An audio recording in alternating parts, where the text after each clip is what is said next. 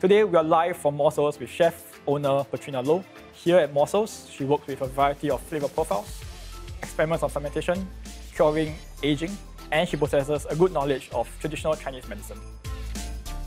Actually, what got me really started eating a lot of fermented goods is because over time I felt that through eating fermented goods, actually my gut is fine. And I realized how powerful it is. I just slowly integrated it through all my diet, right? And I find that it's a very natural, I like natural healing. And I think that definitely is one of the drivers why we also introduce it to the restaurant, because it is very nourishing, it's great for your gut. What I really do here, we do a lot of salt curing, brining and whey fermentation. People look at me as a fermenter, as a brewer, and they think like, oh, it's a lot in the expertise of the brewer, but I see myself as like a shepherd. So I don't actually do the fermentation, right?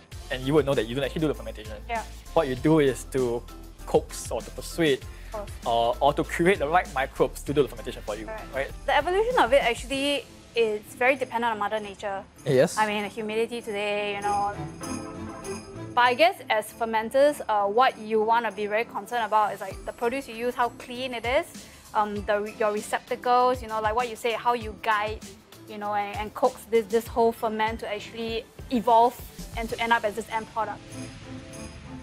So how can a beginner start to ferment? I think for beginners, really easy to do, like just salt brine, vegetables, carrots, turnips, daikons, really easy. Just make sure, it's weighted, make sure there's no contact with air, and make sure to burp it often.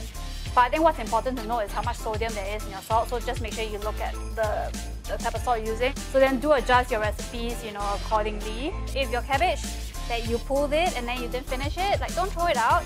It's just more sour, but then there's a good use for it. You can put it into stews and all that, and it tastes great. And that's probably a great takeaway for our viewers listening.